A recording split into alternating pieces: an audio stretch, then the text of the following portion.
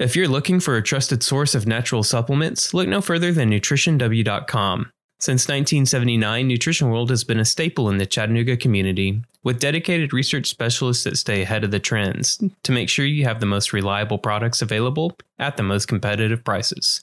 All of their supplements are vetted for quality, effectivity, and potency, and shipped with the utmost care, with cold packs included in each and every order. You can shop online now at nutritionw.com/shop and choose from thousands of your favorite supplements, sports nutrition, pet, and specialty food products today. Nutrition World, partners on your wellness journey.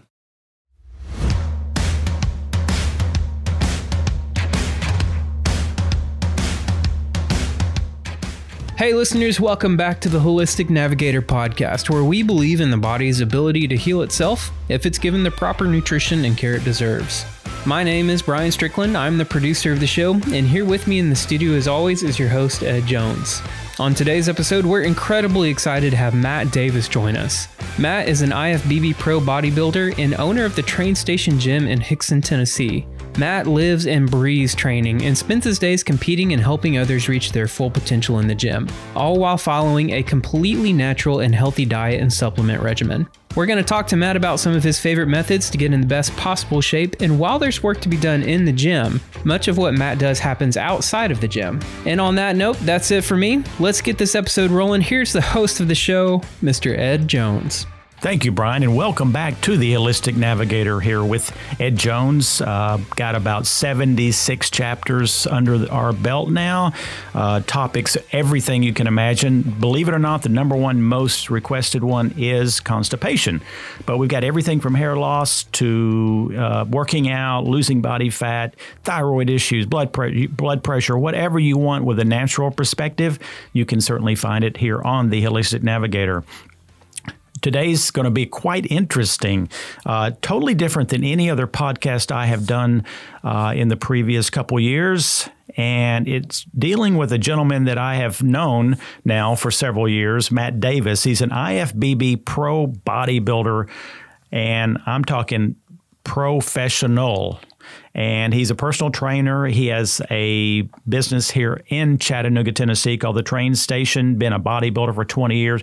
But he's not just a normal bodybuilder. He is, and I don't mean this to be too derogatory, he's a very intelligent and wise bodybuilder.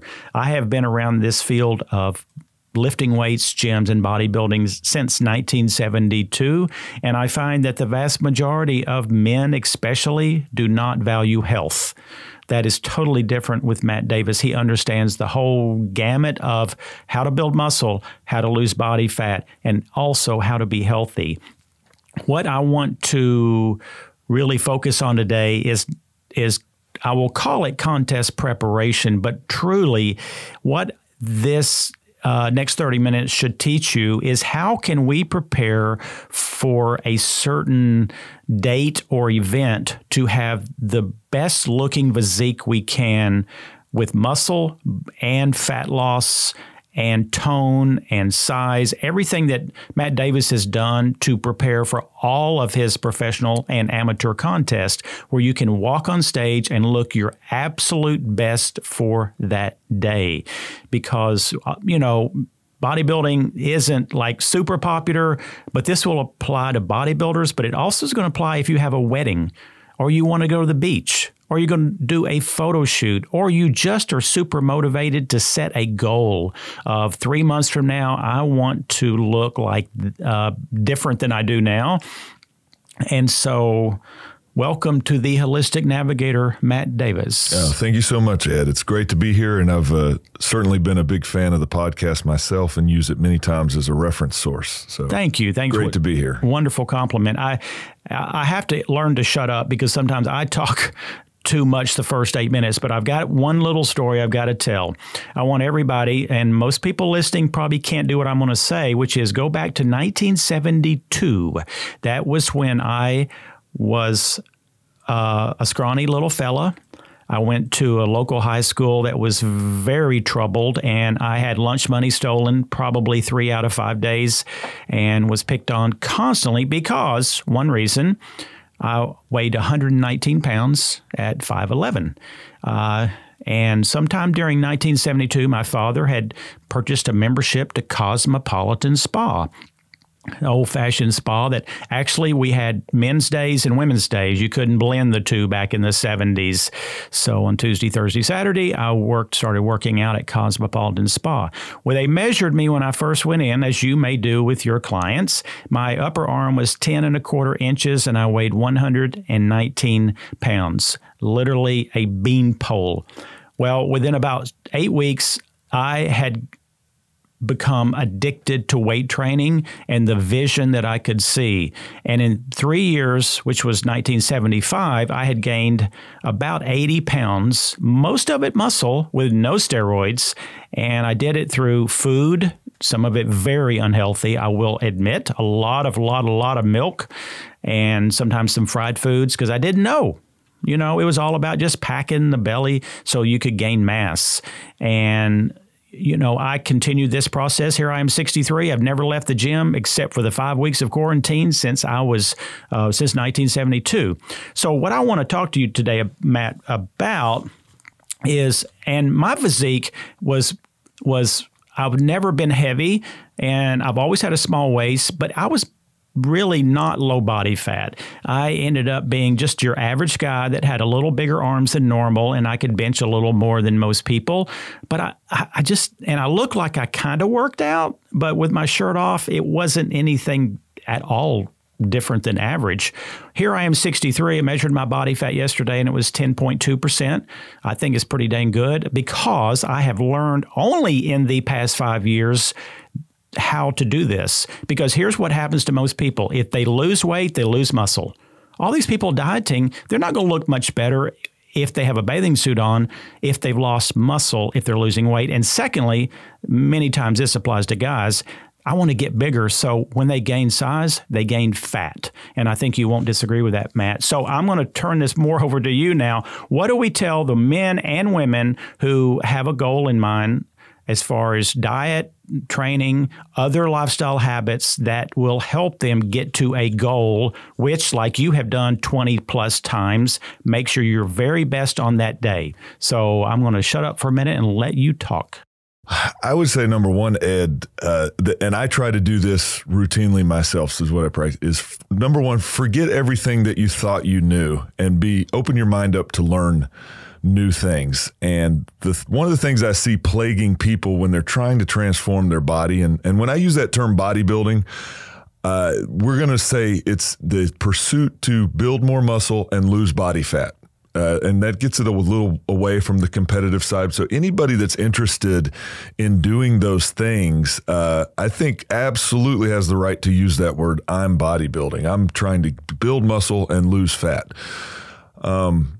But a lot of people, I think, get caught up in they're counting macros, and there's diet plans out there, like if it fits your macros, as long as you have this much fat and this many carbs and this much protein, even if it's from a McDonald's bagel. And, I actually read an article a number of years ago where they deemed that a quarter pounder from McDonald's was a better option than an apple with peanut butter on it, because the macros lined up better for what and I think we can agree that that's a terrible option and a choice. So I think people get lost in some of these metrics and then also in the gym you go and you want to know, how many sets do I need to do, or how many reps do I need to do? And that's far less important than just finding exercises and feelings that work well for you. So I think the first step is kind of forget about some of these mainstream concepts and metrics that we feel like we have to do and we have to follow, and focus on quality-oriented stuff. And so from that perspective, I always present people with kind of 4 concepts to build themselves on. And it's kind of in a pyramid fashion, and these are in order. The broadest foundation of the pyramid is actually breathing. And that sounds, lighthearted and hokey and this and that. And I won't get too deep into that, but I would encourage people to educate themselves on breathing. I think you did a holistic navigator only on breathing. So yes, I did. Highly recommend people go back and deep dive a little bit on what breathing techniques can do for you health-wise, I'm going to also extrapolate that into, the second layer will then be sleep. If you're not breathing properly, then you're not going to sleep well. So that negates that. As fitness people, we're also told you need to eat all these small, frequent meals. And we typically live a high stress lifestyle. We're training a lot. We're doing life. We're probably burning the candle. So we tend to be in this fight or flight stage most of the time in the sympathetic nervous system. Breathing can be a very effective tool at dialing that back. And what we do know is you don't digest your food properly when you're wound up. When you're in fight or flight, you're just not going to digest. So it doesn't matter how much protein you eat. It doesn't matter how many fat if you're not digesting it well, so what? So some good breathing practices can help before each meal. Like I tell people, invest 5 minutes in calming yourself down, doing some deep breathing, doing some box breathing, nasal breathing before you eat your meal, and that will totally prepare your body to uptake those nutrients that you're putting in. So it drastically affects your nutrition. From the training side, there's two guys. There's one named Patrick McEwen and Brian McKenzie. If people can Google them and look at some of their work, they got tons of videos up, but they talk about the performance enhancing benefits of breathing, even to the tune of nasal breathing and how you can trigger the aerobic pathway. So for the fat loss, people, your antenna goes up when you hear aerobics, you think fat loss. You can influence that with the way you breathe while you're doing it. And you can also influence and enhance the anaerobic pathway when you're lifting weights by breathing a slightly different way. Let me interrupt you 1 second, because you're one of the few people I've ever spoke to who understands the value of proper breathing. And many people have been brought up actually with the wrong idea, which is super deep, fast breathing. And that's actually not the healthiest way. I encourage people to go back to my Holistic Navigator, listen to the one on breathing. But you and I both, I think, totally agree that this system called the parasympathetic sympathetic is kind of where the fight and flight syndrome comes in, or the calming part. Everything in our human body, it has a balancing almost thermostat to it. And so if we're wired totally due to stress and other lifestyle problems, the part of us, the parasympathetic, needs to kick in order to calm that system down. And breathing is the ultimate way to do that. I do feel that Dr. Buteyko, who is a Russian doc, had a really cool take on this breathing, which is slow the breath down. He actually wants us to breathe about 8 times a minute. And also, and I know we've all joked about this, the thing I started pushing 6 years ago was taping your mouth shut at night, because mouth breathing devastates your health. In fact, I say this on the other podcast.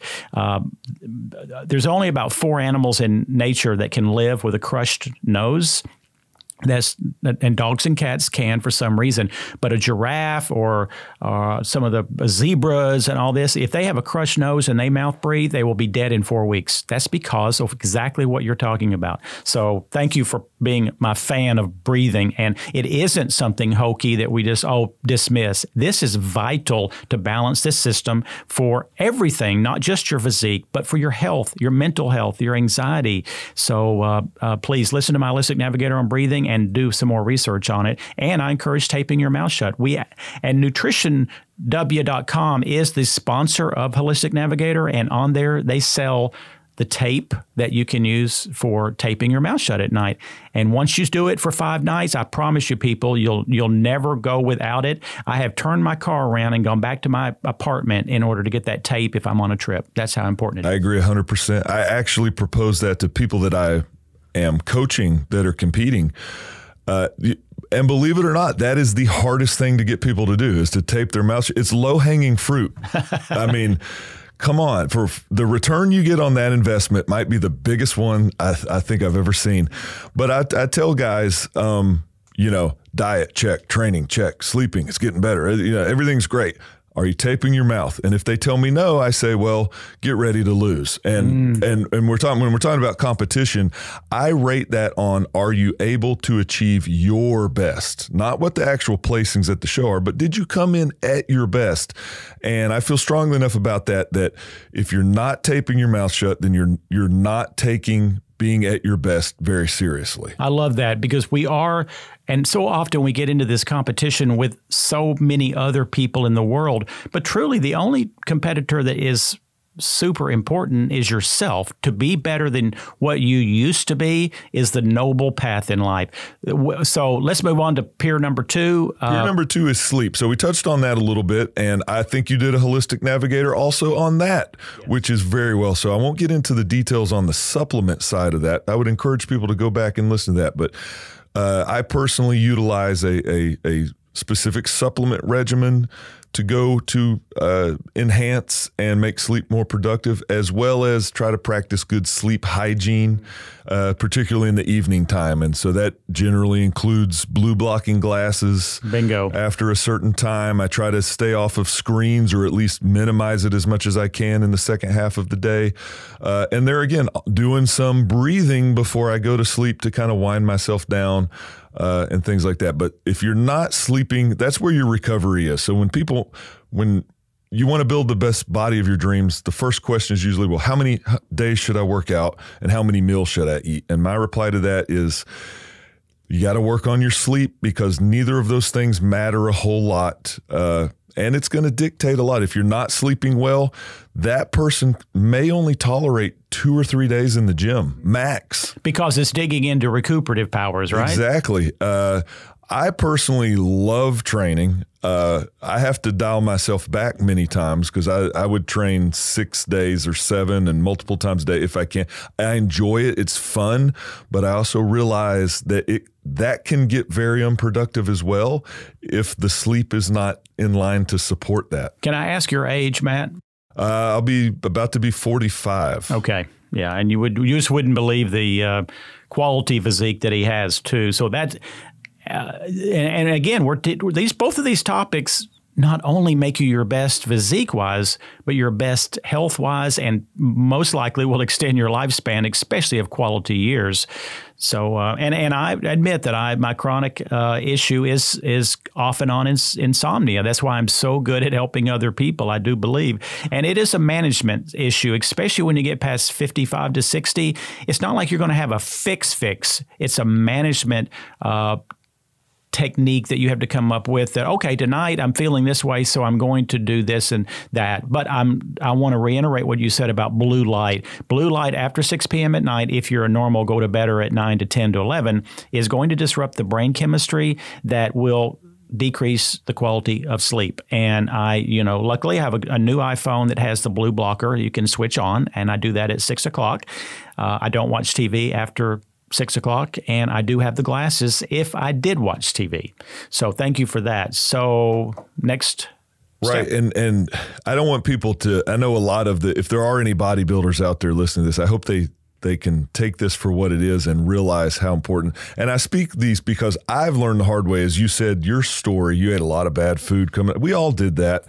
And that's one way you learn some of these things. So I also at one time thought, that's, if you don't breathe, you die. As long as I'm getting the air in, I'll be fine. I feel like I'm in the bed for a certain amount of time, I'll be fine. You really got to work to optimize these things, okay? The next one, and the next two, the nutrition and then the training, that's what most people really want to talk about the most. Let's understand, you're not going to get the most out of those if you're not optimizing your breathing and your sleeping first. The nutrition, though, it's impossible to give specifics because everybody's going to be a little bit different. And when we look at the characteristics of how much of each macro do you need, my general outlook is a low or moderately low carbohydrate approach. And same here. And here's why.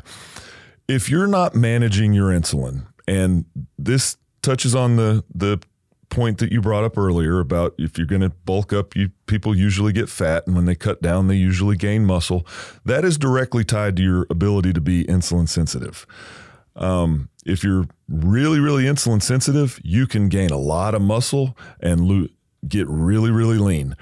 If you're more insulin resistant, the weight you put on is going to tend to be more fat, and you're going to have a heck of a time trying to get that body fat off if you don't address those insulin issues. So, and I'm sorry to interrupt, but I want to say that everyone listening, when you go get your physical, none of you have ever had an insulin test. And if you want to do that, because you're going to have to take on yourself some of these chemistry and blood issues, because physicians are very poorly skilled at any of this conversation. In fact, Matt, again, it's a breath of fresh air for me to have someone like you who has studied the implications of insulin. I probably have said the word insulin on 40 out of my 76 podcasts. It is a key component along with omega-3 for your long-term health. You want insulin at 2 and under for optimal everything. How do we get a test? You can do it if you find a practitioner locally, but if not, go to the Holistic Navigator under products. You just scroll down to Direct Labs and order an insulin test. There's no excuse for not having this knowledge today. So yes, continue on, my friend. And to further that point, I will testify, I have never seen a person get into a competition-ready type of state where the body fat is very low, doing it, in kind of a drug-free manner. I mean, there are people out there that can eat 1,000 carbs a day and their insulin's sky high, and they take enough fat burners and thermogenics to maybe temporarily bypass that, and that's the key word, temporarily. But to do it the healthy way, and please, people, don't buy into the idea that you have to do some of those things to acquire that. It's not true at all, but you do have to follow the laws of nature, and that is having those low insulin levels. You will not have low body fat without also having low insulin levels. Bingo. It's just not happening. It's not happening. So that is a whole key. So there's many strategies and many tools you can incorporate that, from fasting to different nutritional interventions, but generally controlling it. Now, I will tell this, when I'm close to being in the shape that I want to be, like for me to be on stage at a professional level, it's got to be around the 5% mark. Maybe even a little bit less. 5% body fat. 5% body fat. And when I'm at 5% body fat, lo and behold, I can tolerate a tremendous amount of carbohydrates at that percent body fat because I am very insulin sensitive at that point. As I back out of that and maybe I'm at 7, now I need less carbs. 10%, I can tolerate even less carbs. So generally, I advocate some sort of cyclical plan where you're not all one way or the other, so just for me personally, which is kind of my normal lifestyle diet, and I try to stay in close to top shape most of the time, is some days I have a fair amount of carbs, which for me and my age would be around my body weight. So 250 for me, that's about how much I weigh. That would be a high carbohydrate day. On a day where maybe I don't train or I need to cycle down low anyway, I go almost complete, I'm not going to say keto, but keto-like, where my desired number is the lowest I can get. Now, the other component of that real quick would be, regardless of how you're handling those carbohydrates in relation to insulin, the other huge tool that you have to have in place is adequate essential fats. Bodybuilders chronically like to do the low-fat diet. That is not a long-term solution. You can lose some body fat and get lean temporarily, but as you start having these health breakdowns and metabolic breakdowns, you're going to be eating less and less calories, less and less food. Your skin's not going to be healthy. Your hair's going to fall out, and you're going to wonder why, and you're going to get fatter. And it's probably because you may not be taking in enough essential fat. So I prefer to try to get as much of those healthy fat options from the diet.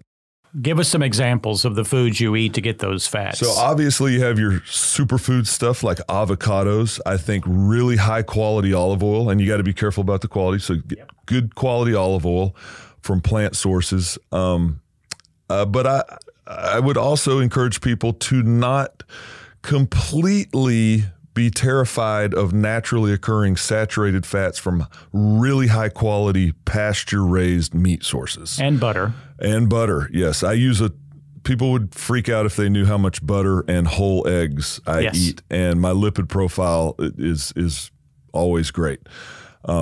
So high quality, naturally occurring, and then I also have to throw in the omega-3s, which I do believe everyone has to supplement because you're not going to get those. I think you also did a holistic navigator on that, so I would encourage people to deep dive on why that's important. There's really only 2 or 3 supplements I consider completely necessary at all times, and that's omega-3 and magnesium. So those tie into and those are the 2. I think it's just, let's just say it's impossible to get an adequate amount of either of those from no matter how good your diet is, you're probably not going to do that. You almost cannot. And we do blood testing for all of those, and it's amazing how many people who eat very healthy and look great still are low on that. Now, I know this is going sideways. You know, you and I both know Adam Chauncey. I really think he's a walking encyclopedia, and he encourages me to kind of the athletic supplement thing, because I'm not a huge fan of actually supplements for training in the gym. I do very little. I do everything from building my momentum of regular health, which then, of course, distills down into better gym performance, which then makes, of course, better physique. But I did start back on using branched chain and a small amount of creatine because I tend to have a real problem building muscle size. And so those are okay, aren't they? Branched chain after a workout and about 5 grams of creatine is what I'm doing now. I do love both of those. The creatine, I think, can be dependent on maybe how much beef someone is. Gotcha. And I like to rotate my meats. So I have days where I'm eating 2 or 3 servings of beef. I have days where I don't eat any. Mm-hmm. So a creatine supplement is critical on some days for me. Okay. For the amino acids, I'm a big fan of the essential amino acids because what we know from the muscle building is the branch chains are kind of the trigger, but you do need the other essentials to kind of make it all go. Now, I will say this. If your overall protein intake is adequate, and it's tough to put a number on that, I would say if you're gaining muscle and you're feeling good, it's probably adequate. If you're not, it may be worth looking at increasing. And I hate to be nosy. How much protein per pound of body weight do you try to do for I know, maybe give me both maintenance and also for preparation? You know, the data suggests you're going to see great benefit from around about 1 gram of protein per pound of lean body weight. Yeah, I do think people tend to overdo that sometimes. Now, I do think there's high value in going through phases and the value being on gaining the muscle in going above that. So many times I'll go muscle weight times 1.5 or even times 0.2 for a short period of time, maybe 8 weeks. And that can really catapult your progress in the gym temporarily. I don't think that's a great lifestyle healthy eating plan, I think, and I have great success maintaining muscle mass on much lower protein than that. So you kind of have to clarify, are you happy to maintain? Are you very aggressively pursuing more muscle mass? That kind of answers the question on how much protein, but about a gram per pound of lean body weight should be enough to build muscle. I like that idea. And I do go through cycles where I actually do probably 0.5 gram, but then I generally am about close to 3/4 of a gram to 1 gram. I don't feel that I need a whole lot above that. In fact, I'm sitting here, and I'm sure you know this guy, Dr. Sean Baker. Absolutely. He's on Instagram, has some great things. He's very tied into a very high diet of a lot of protein. And there's a lot of controversy about protein. Oh, is it going to hurt my kidneys? Does it cause increased cancer rates and many other issues? One is, I know you all too well, Matt, you're choosing as best you can the grass-fed, antibiotic-free. You fix a lot at home. I don't. That's one of my other issues is I have to eat out a lot. So I have to be just satisfied with what I can get. But you are doing cleaner meats, and I think a lot of the problems come from the terrible conditions they raise chickens in, the cages and the antibiotics, and of course cows are given a lot of drugs. That's why we know that antibiotics make all people, including people and animals, fatter. That's why they give it to cows. Well, we're getting some of those antibiotics.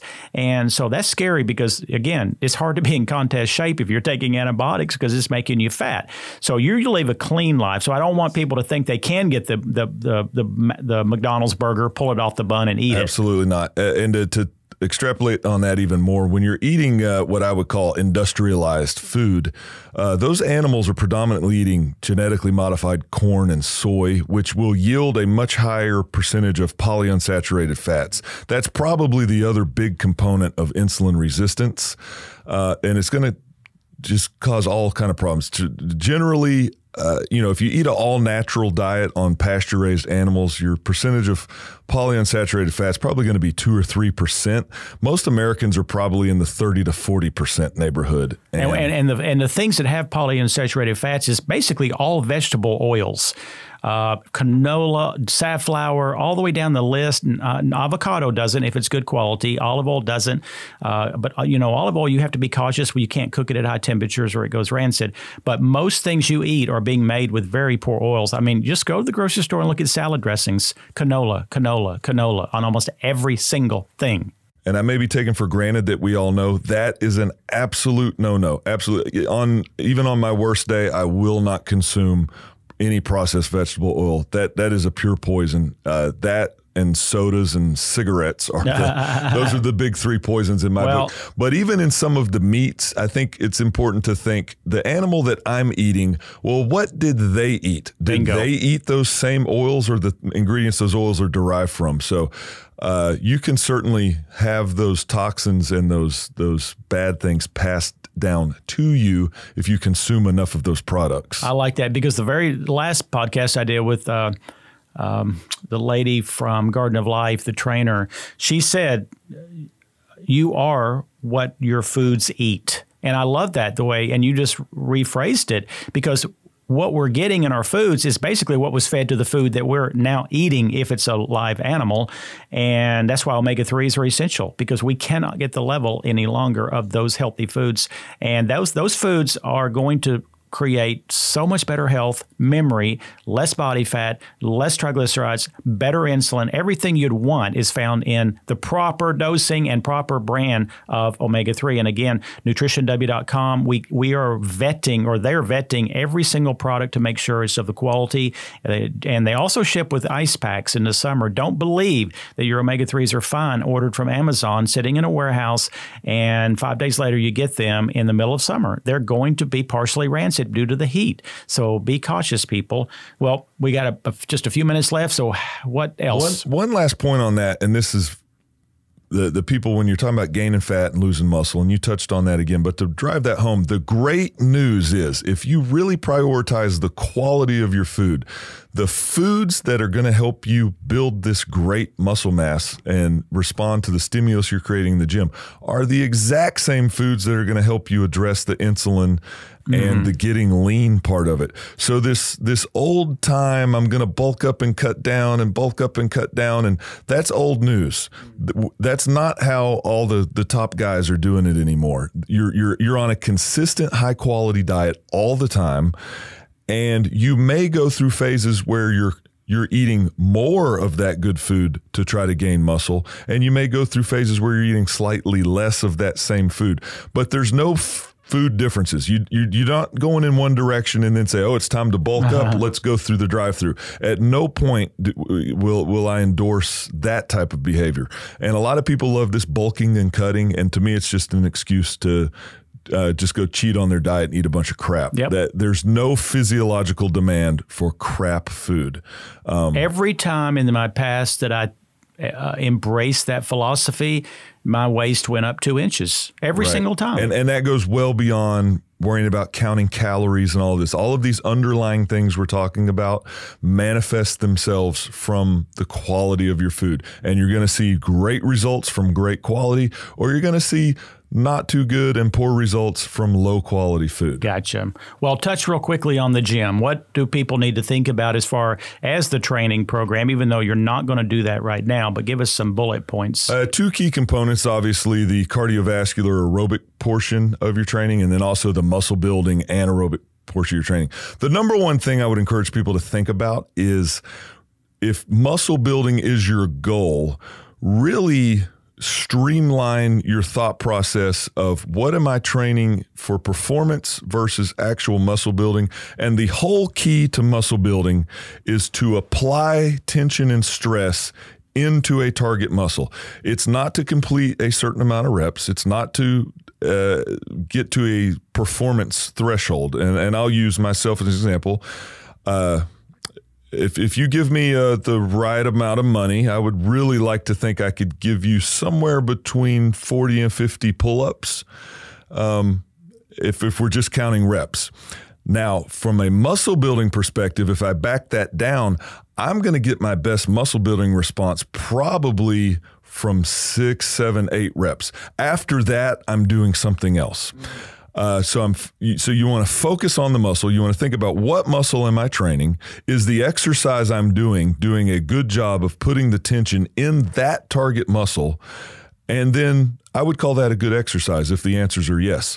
If the answers are no, maybe you're doing, say, squats. I will tell you this, and I've been a big squatter historically. I've never had to stop doing a set of squats because it's my quads that are burning so much. So if I do a squat and say, I want to maximally build my quads, and I have to stop the set because my back is hurting, or I'm about to pass out because I can't breathe, or I can't, maybe there's a better tool to target that muscle. So from a muscle building, bodybuilding perspective on muscle, it's about targeting. So, and I can't give specifics, but I can encourage people to be open-minded, be willing to try any exercise. If it looks like it might work, give it a try. Maybe it does, maybe it doesn't. And also, don't be beholden to what I call the golden calves. I know a lot of people that have spent years and years under the barbell squatting, and it's brutally, and they never really built the legs they wanted because it just wasn't the best exercise for them. That's such wise wisdom. And here's the deal. I've been in the gym again since 1972, and I think you won't disagree with me. Now, you own a gym, the Train Station, which is different than what I'm about to speak. But I have, other than the 5 weeks of quarantine, I'm an observer of people. 90% of all people I see who come to the gym 3 and 4 days a week never improve. They don't. They get better as far as health, probably, cardiovascular.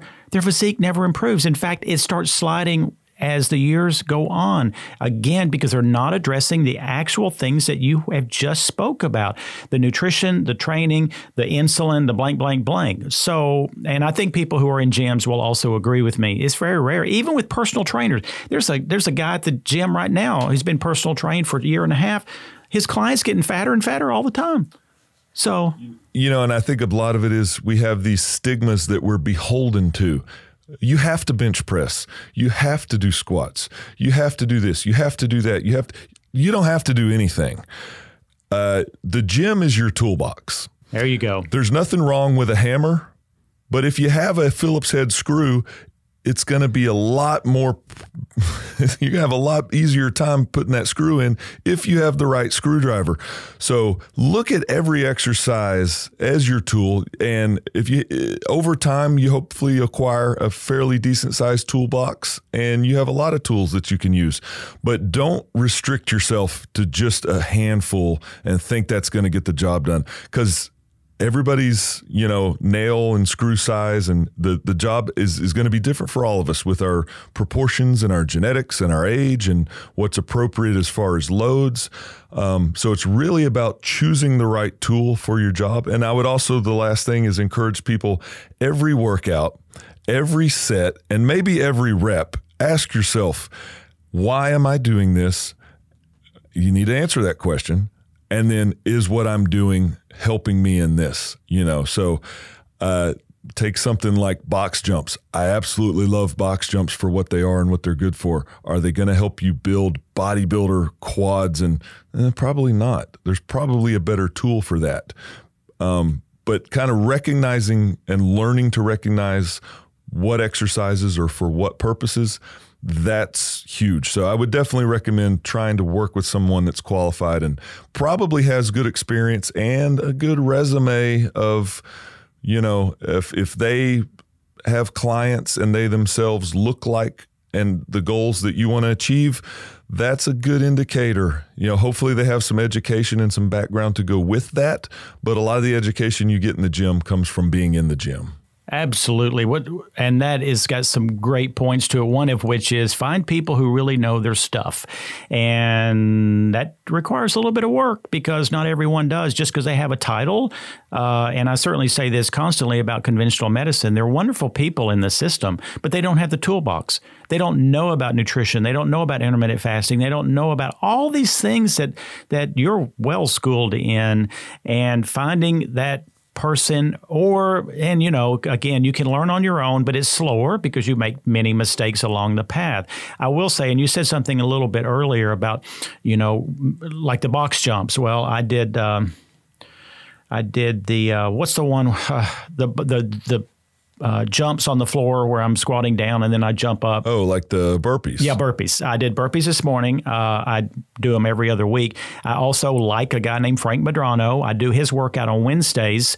And so on Monday, Tuesday, I do the weights. Wednesday, I do Medrano. Thursday and Friday, I do weights again. I do have to do heavy because I'm thin and I need to maintain muscle. So I have found my niche through a lot of mistakes, as you have and other people in your field that are experts. I am going to experiment, which I did yesterday, again with blood restriction training bands. I'm going to do a podcast on that in the next few months, and maybe you and I could partner on that. I would love to talk to. Becoming more and more of a fan, and especially as we're all getting older. I think we all know, man, if I lift really heavy, I can build a big muscle.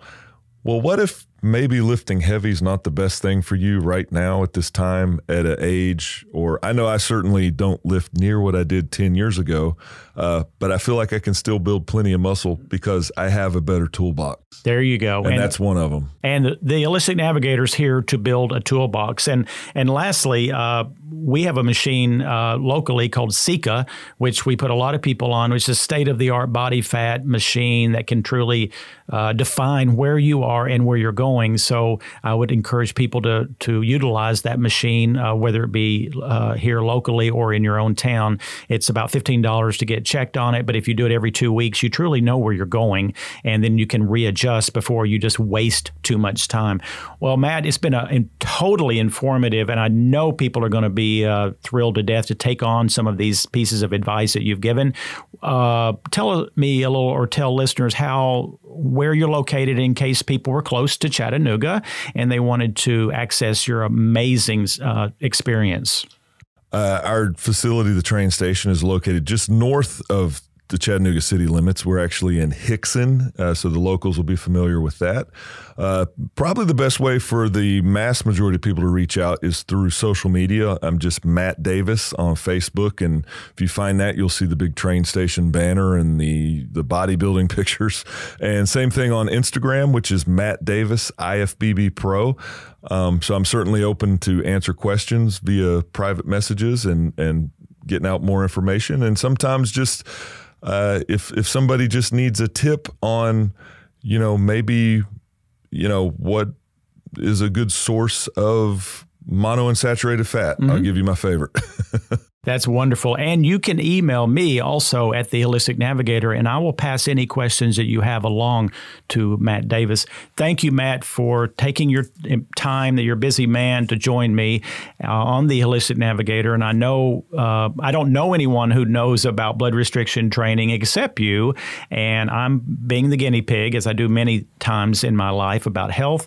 And so let's just kind of mentally shoot for about 2 months from now. I'd love for you to, you and I partner on this education of people on this blood restriction. It's really where you put bands on, you restrict the blood appropriately, and you're right. What you can do, especially as we're getting older, you could take your weights down by 40, maybe 50% to 60% and get just as much or more results from your training. That means literally no injuries, because injuries come generally from improper technique and too much weight. Every injury I've ever had is basically due to that, or the other one was due to super stretching before I did a heavy weight, which I've talked about. I do not recommend stretching a lot before weight training. I recommend after.